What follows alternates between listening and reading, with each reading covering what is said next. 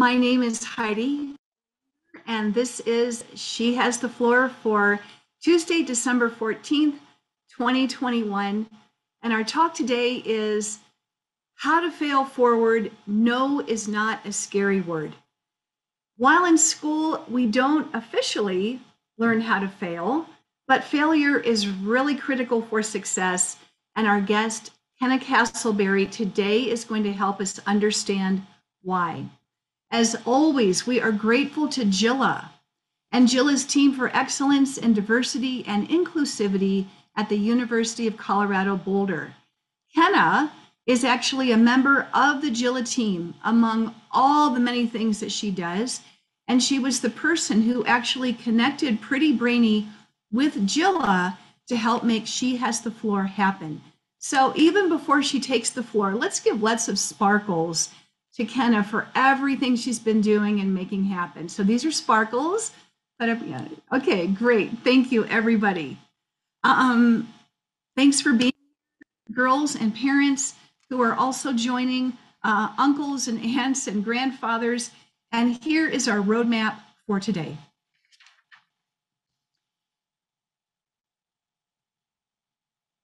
We'll begin with our introductions and a poll. And then Kenna will take the floor to present today's STEM chat.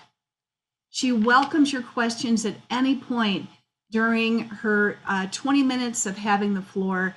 You don't have to save your questions for the very end. Pop what's on your mind into the chat and we'll call on you to directly connect with Kenna. From there, we'll move forward with any additional Q&A that you might have and a second poll.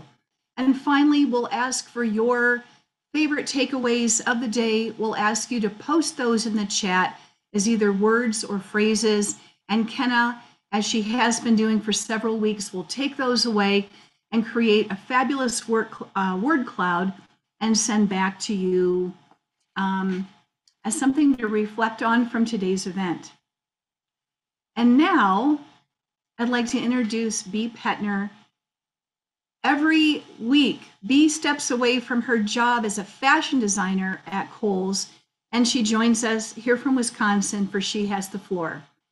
Those of you who've been joining for every session have heard me say before that fashion design has everything to do with science and math, and Bea can tell you all about that.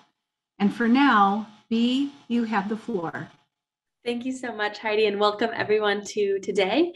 To just start, I'm going to go over the guidelines for today. So after I read through these guidelines, I will ask our young audience members to introduce themselves with their first name, the grade you're in, and something today that you just loved, something amazing that happened in your day. So start thinking about that while I go through the rest. Please leave your camera on if possible. Make sure that you have a good internet connection. If you can and know how, change the Zoom name to your name if you're using someone else's account. No worries if you can't though. Mute your sound when you're not speaking. As Heidi said, ask your questions as you think of them at any time during the presentation. Feel free to write your questions in the chat and then we will call on you to ask your question to Kenna. Every question is a good question. Ask what's on your mind. And when asking a question, please repeat your name and your grade. So at this point, I'll have our young audience members introduce themselves. So Althea, if you want to start. I'm Althea and I'm in 6th grade. And what was something that you loved about today? That will be our prompt of the day. Okay, something I liked about today,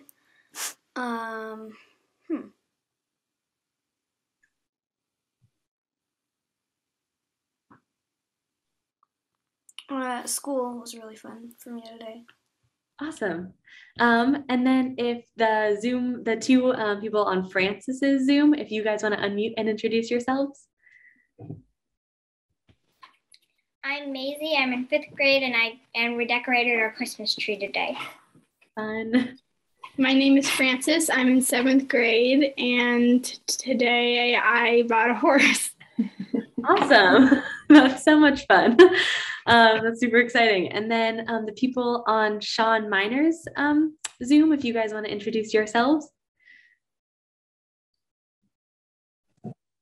I'm Dakota and I'm in 5th grade.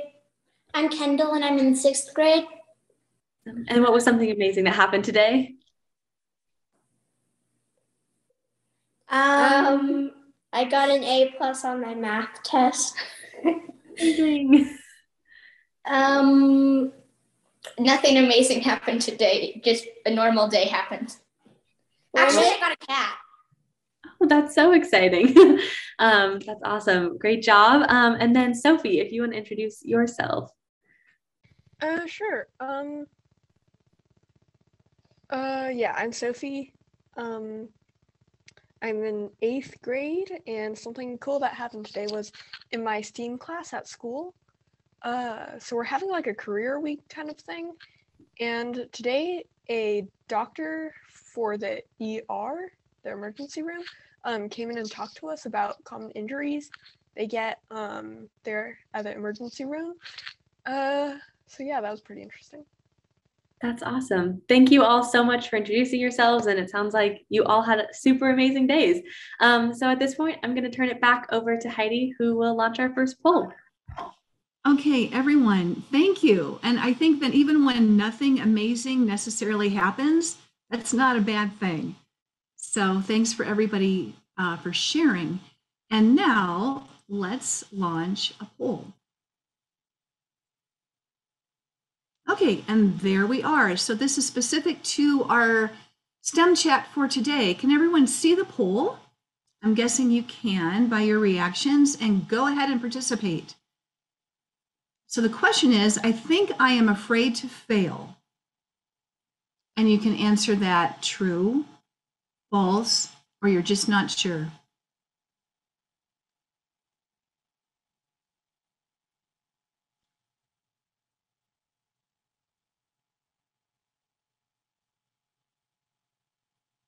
Okay. All right, give us a thumbs up if everybody, when you have entered your answer, go ahead and give us a thumbs up. From your okay, that's great, Tom. Yeah, you can do it that way or with your emoticons. Thank you, everybody. So I think we got everybody, yes? Okay, so we have 3 true, 2 false, and 1 not sure. All right, okay. I want to remind you before I pop these down that when we ask for your questions like this and you put them into a poll, everything's anonymous. Nobody knows whose answer is whose. So just be assured about that. Okay. And B, I'll turn it back over to you and you can introduce our guest for today. Yes, thank you. So have any of you ever accidentally maybe knocked something over? Maybe you've broken a plate or spilled water everywhere, dropped your pencil bag? Well, since we're all human, probably yes. Much like our speaker today, Kenna Castleberry, who in her case may have almost caused a building to go up in flames, but she'll be telling you all about that story in just a few minutes. So in addition to being a human like the rest of us, Kenna also has amazing experience and background. So she graduated with a Master's of Science in Science Communication from Imperial College London. With this degree, Kenna is currently the science communicator at JILA. This work allows her to interview and showcase the various voices within JILA and their work, especially in the world of quantum computing. Kenna is also a freelance writer for Octo Nation and works on several science freelance projects, including 2 podcasts. One of her podcasts, From the Bibliophiles, offers exclusive interviews with popular science writers discussing their books. Kenna also has partnered with the Quantum Daily, a quantum computing and quantum industry startup that makes quantum science more accessible to a public audience. Kenna has also been a mentor for Pretty Brainy's very own Mission Innovation. And today she'll be talking all about how to fail forward and that no is not a scary word. And now, Kenna, you have the floor. Thank you, Bea. All right, I'm going to start screen sharing. Can everyone see that okay? I'm going to take that as probably a yes. Perfect. Awesome. Okay, so it's going to be a full presentation. So I'm going to move somewhat quickly, but again, as Heidi and Crystal have said, please feel free to stop me at any point and ask questions or put them in the chat, and then I will answer them later. My email is also in this presentation, so if we don't get to all of them, you can email me later with questions as well. but we're going to be talking about failing forward and how to say no. So a little bit about me. Let me close this so I can get out of that so it's not in the way. Sorry. Okay, a little bit about me. Like B said, I'm the science writer for JILA, and I do a lot of writing about quantum technology and deep technology. I'm a Colorado native. I love biking and writing specifically, as well as curling up with a good book. As you can see on the left, this is me standing in front of JILA, and then that's some of my book collections. I have quite a few, but some of my role models include Nancy Drew, Rachel Carson, and Dana Scully. So all across the board, from popular culture and science, both. Fun facts about me, as B already mentioned, I do podcasting. So I have a podcast with my mom that we do where we talk about scientists and their human qualities, and that's been really, really fun. I love traveling. I just was in San Francisco last week and got back a week ago, I guess. And that was really, really fun. And then I also love to garden. So I used to work at the Denver Botanic Gardens for a little bit before deciding to do more writing stuff. So it's nice to meet all of you, as we have mentioned before. Can we start with a short question? I just want you guys to kind of shout out or put in the chat maybe 1 or 2 words when you think of the word failure. And that's, again, just something very simple, very easy. What do you think of when you think of the word failure?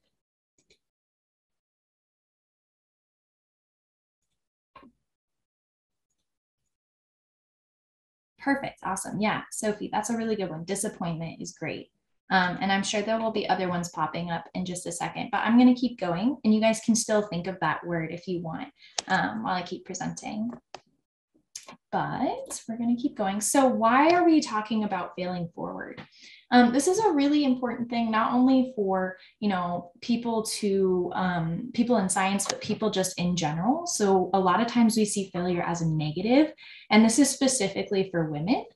Since, we are a girls in science power group, we want to talk about, our background specifically and how we can move forward and be successful. So studies show that women tend to dwell more on failure than boys or men. And as I'll mention later, but women and girls, we tend to take a lot on, especially if we're perfectionists or if we just feel like we have higher expectations for ourselves. So if we want to do something or prove something to someone, we'll take more on. And this can make us feel more like a failure if we don't meet our own expectations or meet the high expectations that somebody else might put on us, or if we're trying to prove something, we'll feel like we're a failure and we'll feel like we're messing up. So it's important to learn how to fail forward. So failure is actually a positive. So as I'm looking at the chat, most of these words in here, minus Sean Miner's second comment, is, something negative that we're talking about. So, we see failure as a negative, but it's actually a positive. And like Sean Miner was saying in the chat, it is a chance to learn. So we learn what we're not going to do next time. We're going to learn from our mistake and learn how to fix it. And these are lessons, and they become part of our identity. And the most important thing is we're not shaped by our failures, but by our choices. So, you fail, and it's your choice to react to that failure. And how you react to it is going to define you as a person. So that's why we need to look at failure as a positive and look at it as a way to shape ourselves and to shape our growth. So story time. This presentation is going to be full of stories because I am a writer. I deal with stories. I love stories because I read books all the time. And who doesn't like good stories, right? So the first story is how I almost got kicked out of a lab. And you'll notice that most of these stories are told with a funny twist to them, because failure, when you look back on your failure, can be really funny. Like at the time when this happened, I was really upset and really sad, and I didn't know what was going to happen. But looking back on it, I laugh about it now. And what happened was I was working with a PhD student at Colorado State University, and I didn't understand the directions of what I was supposed to do. And I ended up ruining his entire experiment that his grade was based on. Oops, really bad, right? Like complete failure. I went home crying. I thought I was going to get kicked out of the lab. And it turns out that the scientist I was working with said, well, why don't you back off from this experiment. And instead, I want you to work on designing and writing for our laboratory website. And that actually showed me that new path of getting into science writing. And I really, really liked it. And I realized I wasn't really wanting to do any lab work, and I really enjoyed doing science writing. So it actually turned out to be a really good story, and obviously is a funny one to tell about how I almost got kicked out of the lab. So again, why do we fail forward? You can tell from my story that I learned, because I learned that I didn't want to do laboratory work. I didn't want to do science. I actually wanted to do science writing. And I actually found my dream job from doing that, failure. So failing forward is not easy though. It's not, looking back on that was terrible for me and that was really hard, but I can laugh about it now. And I've gotten to that place because it isn't easy and you have to learn. So failure stinks, if we're being honest. And, it's hard to handle and we can get really sad and disappointed about something. But if we don't fail, we don't learn and we don't grow from that. And that's the most important thing, is we want to work on our self-growth, become more mature, become older and more experienced in the world. And this is important to do. So another story time, as Bea mentioned, I had the opportunity to almost set a building on fire because I was not good in chemistry class in my undergrad. So I originally went to the University of Iowa for 2 years before coming back to Colorado. But my freshman year, I was in this chemistry class and I had never done a chemistry laboratory like this. I kept putting things in the wrong beakers, which is a big science no-no because things could blow up. I accidentally left the gas on at one point, and the TA, the teaching assistant who was doing the lab, was just really upset with me. But I ended up getting through the class and I got a B+ and I survived and I didn't blow up anything. So all good things. But as you can tell, I learned from that failure because I learned not what to do next time and learned that I need to be safe and keep others safe doing laboratory classes. So failure happens to all of us. Failure can, of course, feel worse for people who are perfectionists. And, we are driven individuals, especially for those of us who feel like we want to prove something or we want to strive for greatness or we have a specific goal in mind. Failure can feel worse if we fail along the way of meeting our dreams and expectations. But it's really important to fail because it actually adds to our greatness. Like if you think about it, like how many of you would appreciate, say, a candy bar if somebody gave you that and you worked hard for it, as opposed to if somebody just gave it to you? Like if your parents said, okay, you can have this candy bar, but you need to go mow the lawn, versus if they just said, here's a candy bar. Like you realize you appreciate things more if you put in the work. And part of that work is unfortunately failing and failing forward and learning from your mistakes. So that's why failure is really, really important. And that's why we have to have a perspective shift and change how we think about failure, as opposed to a negative, looking at it as a positive. So another quick story time before I move on to our next subject. This is a story about how I failed a really fancy interview. So I applied for this internship where I was going to go abroad to Scotland to study plants because one of my degrees is in botany. So I love gardening, I love botany. And I applied to this program. And the interview was based in New York City. So my whole family went. It was a big deal. We had this super fancy dinner. There were a bunch of, big names in the world of botany there. It was a very intense interview. And I got back at 3 a.m. after that interview. So I flew back from New York, got home, ended up having a physics test the next day to take. And I thought I was going to fail the physics test. I did just fine, but I ended up failing the interview. They said, you're not getting this internship. And it turned out to be the best thing because I would not have gone into botany. And I realized by then I wanted to do science writing. So it worked out for me in the end. The other thing is I got to know my physics professor pretty well because I took the test with him personally and just started chatting with him more about science education. And he's a very big science educator. So it worked out in the end for me. But again, that failure of failing such a big interview was really disappointing at the time. And looking back, of course, I can laugh about it now or joke about it, but at the time it was just really frustrating. So I think it's important, if you learn anything from today or learn anything from my stories, to just know like failure really, really stinks when it happens to you, but know that if you learn from it or if you grow from it or look back on it, you'll see it in a different light and you'll be more positive about it and hopefully see it as a way to grow. So who has failed before? As I mentioned, failure happens to all of us and literally everyone, including these famous people on the screen, Marie Curie, Einstein, Edison, Rachel Carson, Rosalind Franklin. All of these people have failed, and it's actually part of science is to fail. If you don't fail, you actually probably haven't done the research correctly. So it's important to look at failure in a different way and to see it as something that's productive. So as I mentioned, literally everyone fails. We have to see it as a positive and as a lesson.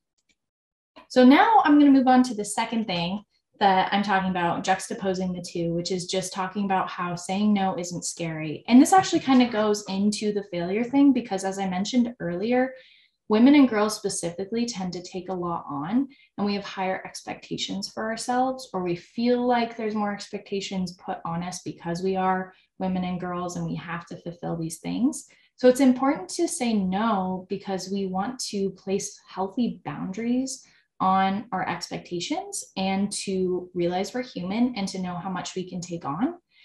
It's very easy for a lot of us who are perfectionists or who want to prove something to say, well, I can do this or I can do that. But if you keep saying yes, yes, yes to things, you'll keep getting more and more stressed because you won't have enough time to do everything.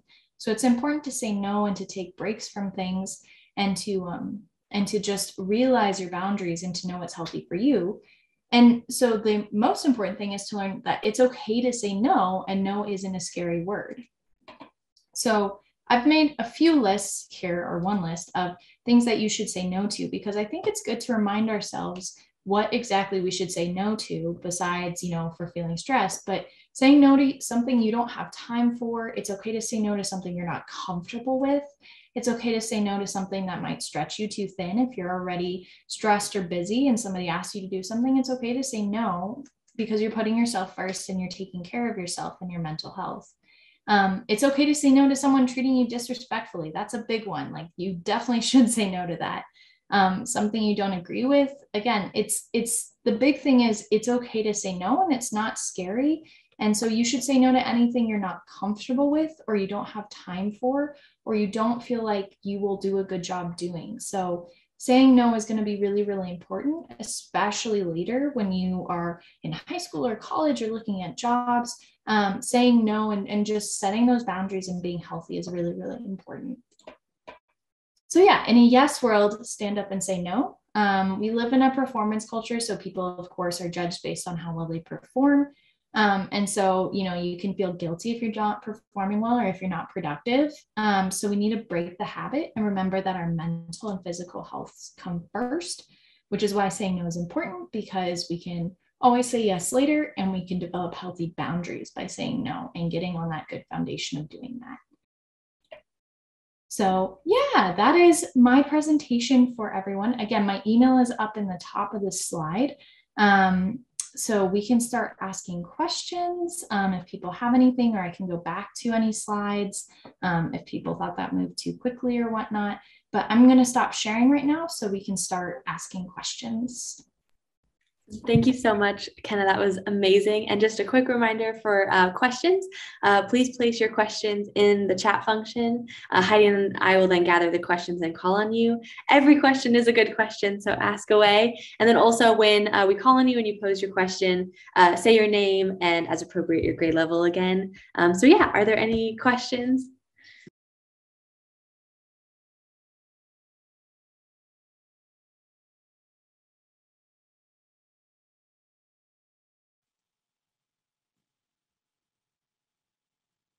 I'm going to start with a question. Kenna, and I'm saying this as someone who's had to teach this to girls. Did you have to practice saying no? Absolutely. I think everyone has to practice saying no to a certain extent. I know for me, it just came, well, it didn't just come at the moment. I think it came as a pattern where after a while I would be like, why am I so stressed? Why am I doing so much? I have no time to relax. Or my friends would ask, do you want to come hang out with us? Or do you want to go see a movie or get coffee? And I just didn't have time. And it got to the point where I just thought about it and I said, well, why am I taking so much on? And so that was kind of the moment of saying, okay, I need to say no to a few things and cut back. And if I have time later, or if I have the energy, I can always say yes later. So yeah, that was a great question, Heidi. And then we see one popped in from Sophie. So if you want to unmute yourself, Sophie, and ask your question. Sure. I know a lot of what was said in this presentation is basically don't be afraid to fail, because you can basically grow from it, and don't set your expectations for yourself too high. But I was wondering, how do I know if I'm setting my expectations like too low? Like if I'm kind of underestimating my ability?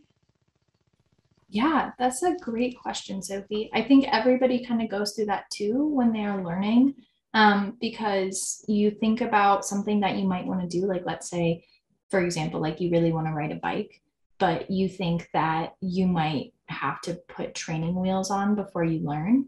And you might be setting yourself back if you think that. I think the biggest thing for looking at setting your expectations too low is to think about things you've done in the past. So let's say that, again, you're looking at riding the bike and you're thinking about putting training wheels on your bike, but maybe you learned how to swim really quickly. And so you're a fast learner and you might actually be better without the training wheels on the bike. So I think if you look at how you learn and the past things that you have accomplished, you can kind of calibrate where your expectations should be set, if that makes sense. Does that answer your question, Sophie?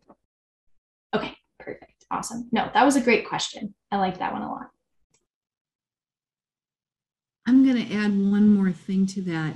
For everybody, if you're not sure if you're setting the expectation too high or too low, and I think that Kenna's referenced this in her talk, try it, right?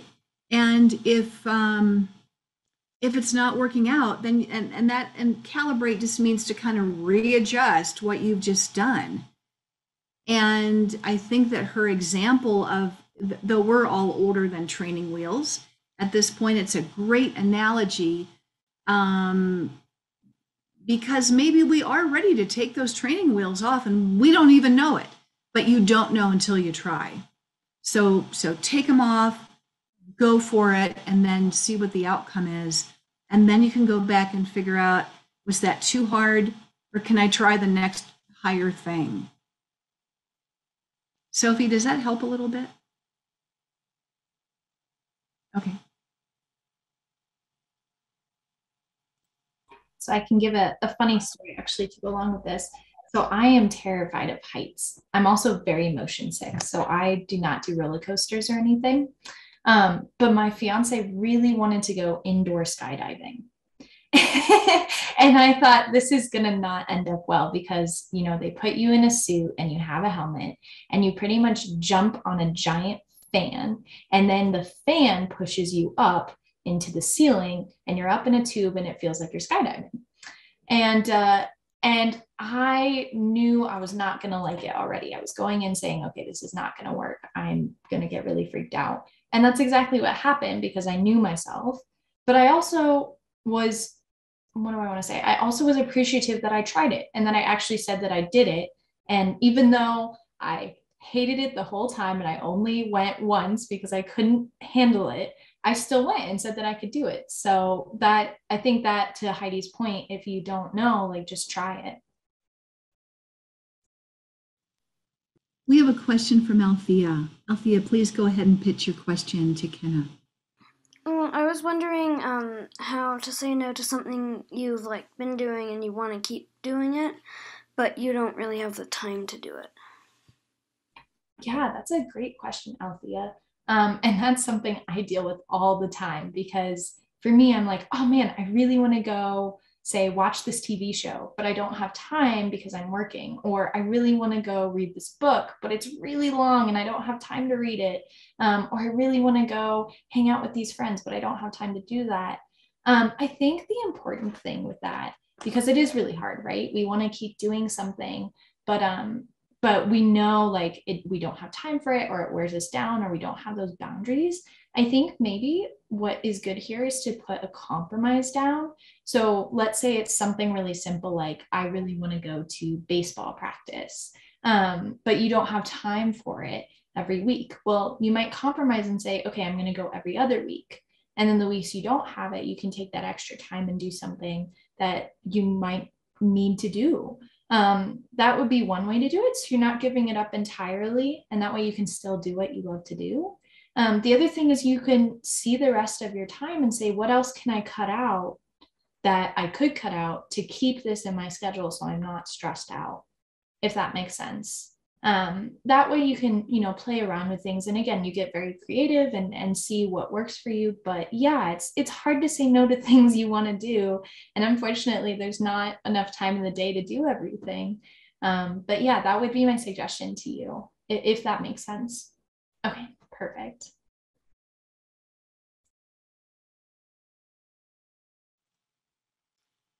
I'm wondering who's, similarly to what Althea is asking, who's had something they've had to do and it's been an obligation and they have not wanted to do it? Just kind of show of hands, like you really didn't want to do it and it was going to be hard to say no. Does anyone else face that? Yeah, B, okay. Kenna, yeah. Althea, kind of. Sophie, yes. Okay, yeah, Crystal saying. I think she froze. Oh well, yeah, I've been there as well. I think I don't know if anybody else. Tom did not put his hand. That's important to observe here. I was stuck in something, Kenna. Oh, Tom is putting his hand up. Okay, I was stuck in something and I had to tell my mom no. And I knew it was really going to disappoint her. And that was so hard. And I was miserable because I didn't know how to tell mom no. And this went on for 6 years. So it was hard. I was just going to add, Heidi, while you were frozen, I don't know if anybody else has had this, but sometimes I will put something off because I think it'll be really tricky. So like whether it's like a writing assignment or something, or a paper I'm trying to read and it's just really difficult. And then when I sit down and actually do it, it didn't take me as long as I thought, and it wasn't as hard as I thought. And I think to your point earlier, just trying it, sometimes I know for myself, I have to get past my like feelings of foreboding or just begrudgingly doing it to actually sit down and do it. And so, yeah, I think, doing that is really helpful. But yeah, at the same time, like you need to say no if there's too much going on, and that can be hard too.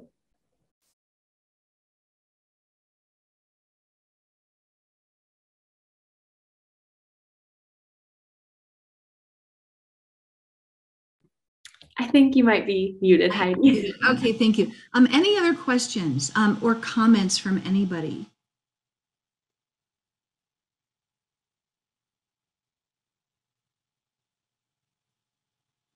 Okay, so do one more poll, and this is going to be a follow-up to where we started. And so let's see, let's go to the next question here.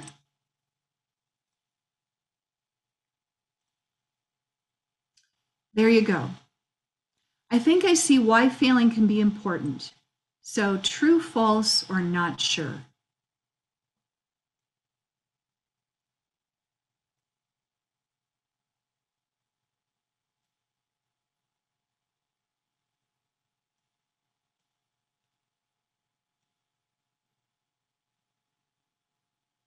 Okay, so we've got, okay, all right.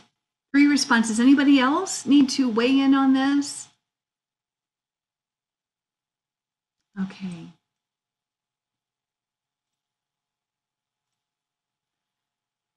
One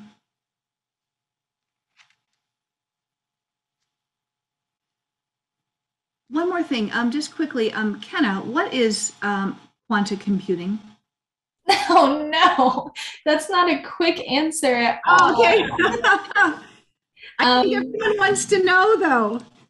Yeah. I mean, the nice thing too is you're going to have somebody next time who will be way more of an expert in quantum than I am, but I will do my best to sum it up in 1 to 2 sentences. But quantum computing is pretty much just a fancy type of computer that will do problem solving faster than our current computers and can run multiple problems at the same time.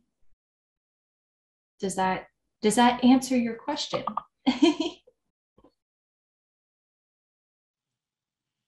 Yes, that does answer the question. I think that when we picture quanta computing, we're imagining, or at least I'm seeing, the computers, the very early computers from the 1950s and 1960s that filled a room. And so when I think of quantum computing, I think of those early models. You're not wrong, actually. They're pretty big. I know they have to be kept at like 0 degrees Kelvin, so pretty cold. Yeah. And they're very fragile. But yeah, you're not wrong. They're about 6 feet tall, if not taller. Okay. All right. B, jump on in here. Perfect. Yeah, so a couple final announcements. So thank you so much again, Kenna, for a fabulous presentation, all about the importance of failure. So wonderful. Let's give extra sparkles to say thank you so much. So thank you. Also, really exciting next Tuesday, December 21st. Please join us for our bonus STEM chat with Dr. Judith Olson. Judith is a senior physicist who leads work on the atomic clock. So we can't wait to see you there. And also a huge thank you again to Kenna, to JILA and JEDI, and every girl and family member who attended today. And back to Heidi. I just want to give a great, huge shout out to our team. Crystal brings so many things together every week. So Crystal, she's our manager of marketing, data, and analytics, but she does a lot more than that. So Crystal, thank you. Kenna is our content creator in addition to everything else that she does. Our diva for social media is Amber Cruz. Sent her great thought. She's not able to join us on these chats because of her workload, but a great shout out to Amber. The people who do our bookkeeping and accounting tasks are John David and Jessie Ann Lee. Our ambassadors who are studying right now and taking their final exams are Madsy Boyles, Emma Younger, and Katie Schutt. And our board members are Dr. Mina Bogopal, Don Putney, and Robin Steele. Thank you, everyone. We will see you back here next week, in 1 week, not in 2 weeks, next week, December 21st. And until then, have a great rest of your week. Thank you. Thank you. Thanks, Althea. Bye.